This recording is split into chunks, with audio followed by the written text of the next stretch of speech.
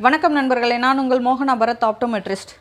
இன்றைக்கி பதிவு எதை பற்றினது அப்படின்னா, நான் எல்லா வீடியோலையும் சொல்கிறேன் இல்லையா, நான் உங்கள் மோகனா பரத் ஆப்டோமெட்ரிஸ்ட் அப்படின்னு சொல்லி. ஸோ அந்த ஆப்டோமெட்ரிஸ்ட் அப்படின்றவங்க யார், அதுக்கு என்ன படிக்கணும், என்ன படித்தா ஆப்டோமெட்ரிஸ்ட் அப்படின்னு நம்மளை சொல்லுவாங்க, இதுக்கு என்ன குரூப் நம்ம 12th நம்ம எடுத்துருக்கணும், எவ்வளோ % ஆஃப் மார்க்ஸ் நமக்கு இருக்கணும் அப்படின்றத பற்றின பதிவு தான் இது. யாரெல்லாம் 10th ஆர் 12th முடிச்சுட்டு வீட்டில் இருக்காங்களோ அவங்களுக்கு இது கண்டிப்பாக பயனுள்ளதாக இருக்கும்னு நினைக்கிறேன். ஸோ இந்த வீடியோ ஸ்கிப் பண்ணாமல் முழுசாக கடைசி வரைக்கும் பாருங்கள். அப்போ தான் உங்களுக்கு நான் கொடுக்குற தகவல் முழுமையாக புரியும். நீங்கள் இப்போ தான் நம்ம சேனலுக்கு ஃபஸ்ட் டைம் வரீங்க அப்படின்னா சேனலை மறக்காமல் சப்ஸ்கிரைப் பண்ணிக்கோங்க. கூடவே பக்கத்தில் இருக்கிற பெல் ஐக்கான் ப்ரெஸ் பண்ணிக்கோங்க. அப்போ தான் நான் கொடுக்குற தகவல் உங்களுக்கு உடனுக்குடன் சேரும். ஃபஸ்ட் இந்த ஆப்டோமெட்ரி அப்படின்னா என்ன அப்படின்னா, ஆப்டோமெட்ரி அப்படின்றது மருத்துவம் சார்ந்த ஒரு படிப்பு, அவ்வளோதான். ஸோ இந்த படிப்பு நீங்கள் படிக்கணும் அப்படின்னா 12th நீங்கள் பயோமேக்ஸ் இருக்கணும். அது 60% ஆஃப் மார்க்ஸில் நீங்கள் பாஸ் ஆகிருக்கணும். இதுதான் ஃபஸ்ட்டு. இதுக்கப்புறம் பார்த்தோம் அப்படின்னா இந்த படிப்புக்கு உண்டான காலம் அப்படின்னா 4 வருடங்கள். இந்த 4 வருடத்தில் 3 வருஷம் பார்த்தீங்க அப்படின்னா நீங்கள் காலேஜில் படிக்கிற மாதிரி, அதாவது நீங்கள் எல்லா படிப்பும் எப்படியோ அந்த மாதிரி செமினார்ஸ் இருக்கும், எக்ஸாம்ஸ் இருக்கும், எல்லாமே இருக்கும். ஸோ அது நீங்கள் அந்த மாதிரி போயிடும். அதுக்கப்புறம் அந்த ஒரு வருடம் மீதம் இருக்கிற அந்த ஒரு வருடம் என்ன பண்ணணும் அப்படின்னா, கண்டிப்பாக ஏதாவது ஒரு ஹாஸ்பிட்டலில் இன்டர்ன்ஷிப் பண்ணுற மாதிரி இருக்கும்.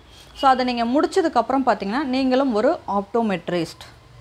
ஸோ இதுக்கு ஸ்கோப் எந்த மாதிரி இருக்கும் அப்படின்னு கேட்டிங்கன்னா, கண்டிப்பாக இங்கே நிறைய பேருக்கு ஆப்டோமெட்ரி அப்படின்ற ஒரு கோர்ஸ் இருக்குன்றதே தெரியலை.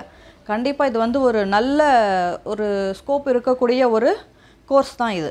ஸோ இதை நீங்கள் தாராளமாக நீங்கள் படிக்கலாம். இதுக்கு எக்ஸாம்ஸ் என்ட்ரன்ஸ் எக்ஸாம்ஸ் இருக்குமா அப்படின்னா கண்டிப்பாக இருக்குது. நீங்கள் எந்த காலேஜில் சேர்ந்தாலும் அந்த காலேஜிலேருந்து உங்களுக்கு என்ட்ரன்ஸ் எக்ஸாம் வைப்பாங்க, இன்டர்வியூவும் இருக்கும் இதுக்கு. ஸோ பர்சனல் இன்டர்வியூ நீங்கள் முடிக்கிற மாதிரி இருக்கும். இந்த ரெண்டும் நீங்கள் தேர்ச்சி அடைஞ்சிட்டிங்க அப்படின்னா நீங்கள் ஆப்டோமெட்ரி கோர்ஸ் தாராளமாக நீங்கள் ஜாயின் பண்ணிக்கலாம். இதுக்கு அடுத்தபடியாக பார்த்தோம் அப்படின்னா, ஆப்டோமெட்ரிஸ்ட் தனியாக ப்ராக்டிஸ் பண்ண முடியுமா, என்னெல்லாம் பண்ணலாம், ப்ரிஸ்கிரிப்ஷன் கொடுக்க முடியுமா அப்படின்ற சில கேள்விகள் நிறைய பேருக்கு இருக்குது. ஸோ அதை பற்றியும் நான் சொல்கிறேன். ஃபஸ்ட்டு இந்த ஆப்டோமெட்ரி நீங்கள் முடிச்சிட்டிங்க 4 வருடம் அப்படின்னா நீங்கள் ஒரு டாக்டர்கிட்ட போய் ஒரு ஹாஸ்பிட்டலில் ஒர்க் பண்ணலாம்.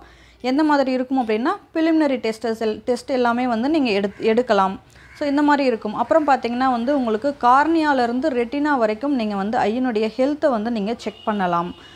இதுக்கு அடுத்தபடியாக கண்ணாடி ப்ரிஸ்கிரிப்ஷன் நீங்கள் கொடுக்கலாம். ஸ்பெக்டக்கல் பவர் செக் பண்ணி, காண்டாக்ட் லென்ஸினுடைய ஃபிட்டிங் பவர் செக் பண்ணி நீங்கள் ப்ரிஸ்கிரைப் பண்ணலாம்.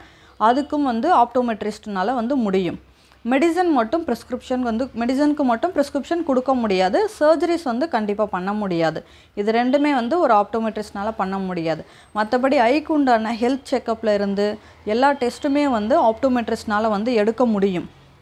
இந்த 4 வருடம் நீங்கள் முடிச்சிட்டிங்க அப்படின்னா அதுக்கப்புறம் நீங்கள் பிஜி பண்ணுறதானாலும் பண்ணலாம்.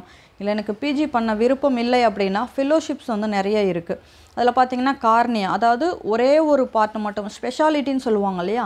ஸோ கார்னியா பற்றி மட்டும் நீங்கள் படிக்கிறதுனாலும் படிக்கலாம், ரெட்டினா பற்றி மட்டும் படிக்கிறதுனாலும் படிக்கலாம், காண்டாக்ட் லென்சஸ் பற்றி படிக்கிறதுனாலும் படிக்கலாம்.